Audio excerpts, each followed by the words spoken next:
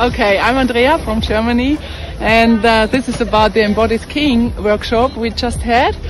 Embodiment, mindfulness, it's about going inside the own body and be kind of independent from the teacher or from the instructor. And we went through 5 steps.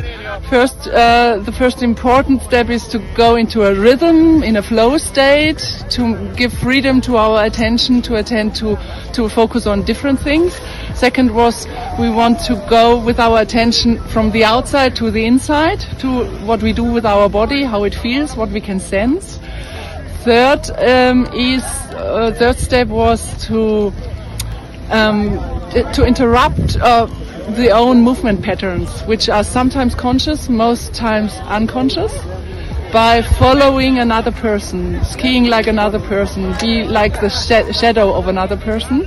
And then next step was that we did the same, but now while doing skiing like the other person, I want myself to be aware, what do I change when I ski like the other person?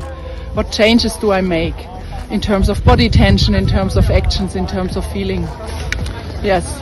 And the last point can be, if you want, that you translate the feeling, the sensations into language by using a metaphor or something like that.